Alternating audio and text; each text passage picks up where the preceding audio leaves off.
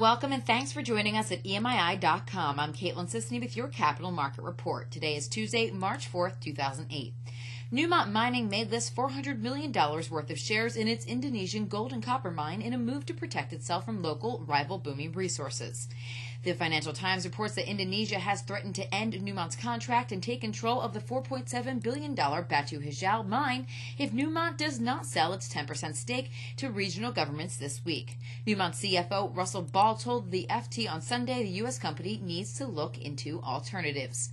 And in deal news, after months of negotiations, Vivendi's Universal Music Group has agreed to acquire the Univision Music Group, including its music recording and publishing division. Although financial details were not revealed by the companies, the Washington Post cites an unnamed source who says Universal paid about $100 million for the music unit.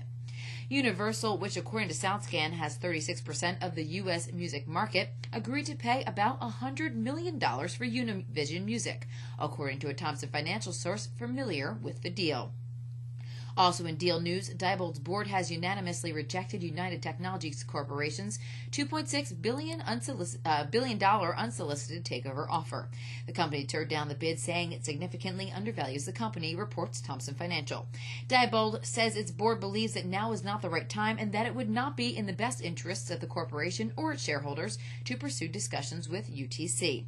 Diebold's non-executive chairman, John Lauer, said in a statement the board strongly believes that UTC's proposal significantly undervalues the company and fails to reflect Diebold's strengths and significant upside potential.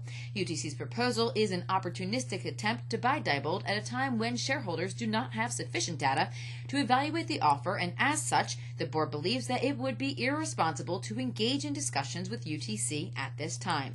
United Technologies offered $40 a share for Diebold, which provides automated self-service transaction systems, electronic and physical security systems.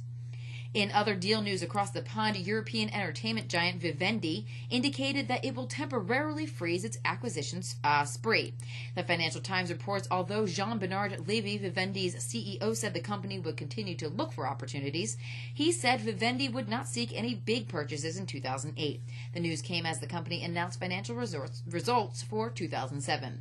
Vivendi revealed a mixed performance of its divisions, with pay TV operator Canal Plus, Vivendi Games, and African Telecom's assets seeing growth in sales and profit. However, SFR, its mobile phone division, recorded a 2.6% fall in earnings before tax and amortization.